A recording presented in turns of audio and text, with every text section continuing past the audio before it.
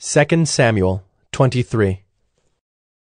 Now these are the last words of David, the oracle of David, the son of Jesse, the oracle of the man who was raised on high, the anointed of the God of Jacob, the sweet psalmist of Israel. The Spirit of the Lord speaks by me. His word is on my tongue. The God of Israel has spoken. The Rock of Israel has said to me, when one rules justly over men, ruling in the fear of God, he dawns on them like the morning light, like the sun shining forth on a cloudless morning, like rain that makes grass to sprout from the earth.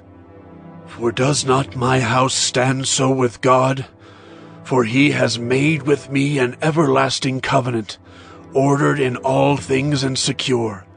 For will he not cause to prosper all my help and my desire? But worthless men are all like thorns that are thrown away, for they cannot be taken with the hand. But the man who touches them arms himself with iron and the shaft of a spear, and they are utterly consumed with fire. These are the names of the mighty men whom David had.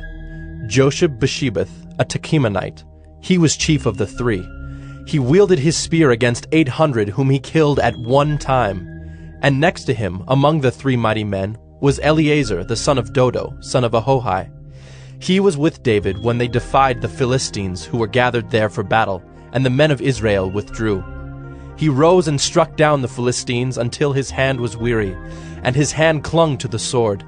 And the Lord brought about a great victory that day, and the men returned after him, only to strip the slain. And next to him was Shammah, the son of Agi, the Hararite. The Philistines gathered together at Lehi, where there was a plot of ground full of lentils, and the men fled from the Philistines. But he took his stand in the midst of the plot, and defended it, and struck down the Philistines, and the Lord worked a great victory. And 3 of the 30 chief men went down and came about harvest time to David at the cave of Adullam, when a band of Philistines was encamped in the valley of Rephaim. David was then in the stronghold, and the garrison of the Philistines was then at Bethlehem. And David said longingly, Oh, that someone would give me water to drink from the well of Bethlehem that is by the gate. Then the 3 mighty men broke through the camp of the Philistines, and drew water out of the well of Bethlehem that was by the gate, and carried and brought it to David. But he would not drink of it. He poured it out to the Lord, and said, Far be it from me, O Lord, that I should do this. Shall I drink the blood of the men who went at the risk of their lives? Therefore he would not drink it. These things the 3 mighty men did.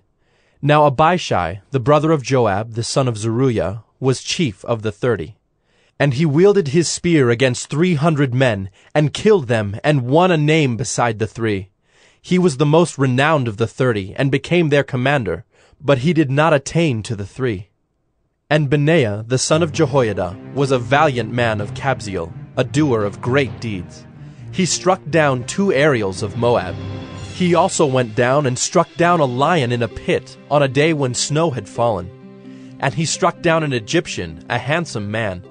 The Egyptian had a spear in his hand, but Benaiah went down to him with a staff, and snatched the spear out of the Egyptian's hand, and killed him with his own spear.